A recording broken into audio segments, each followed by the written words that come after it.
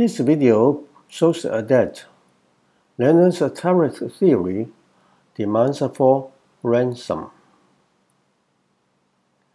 Here E is England's export, while G is import from Germany.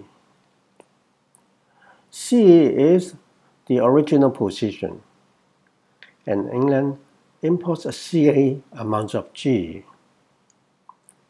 When the terms of trade swing from R1 to R2, England pays CB amount of G as import tariff.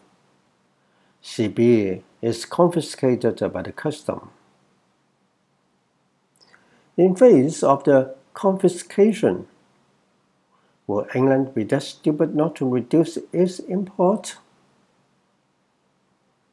When there is a robber around the corner, would you not take another route? If the tariff is prohibitive, England will not import at all.